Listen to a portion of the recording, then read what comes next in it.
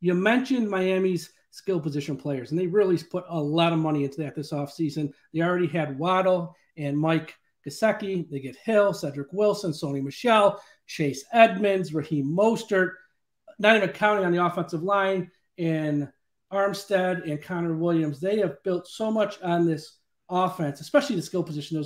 How do you think that group of skill position players ranks up with the better teams in the league? Because on paper, that team, that just wide receivers, tight ends, running backs, looks to be as good as any team out there. I mean, I'm not going to say it's the best because it's not, but how do you think they rank up?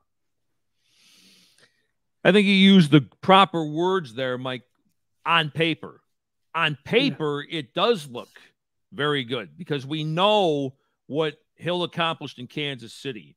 We know what Waddle did essentially at Alabama, and now he's starting to make his inroads in his career. Cedric Wilson, like I mentioned, really blossomed a bit last year with the Cowboys. Gesicki, I think, is a fine young tight end. I'm a Durant Smythe guy, too, so I think that could be an effective tandem.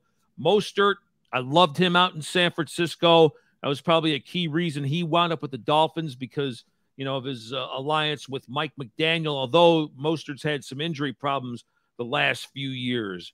On paper, it looks to be maybe not the best, but just thinking right off the top of my head, could be a top sort of third in the league.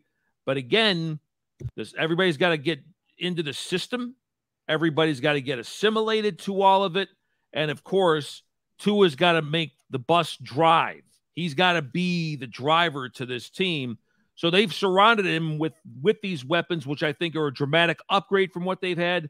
But again, only time's going to tell if Tua's the guy to, make all these weapons work in concert to help the Dolphins be better offensively.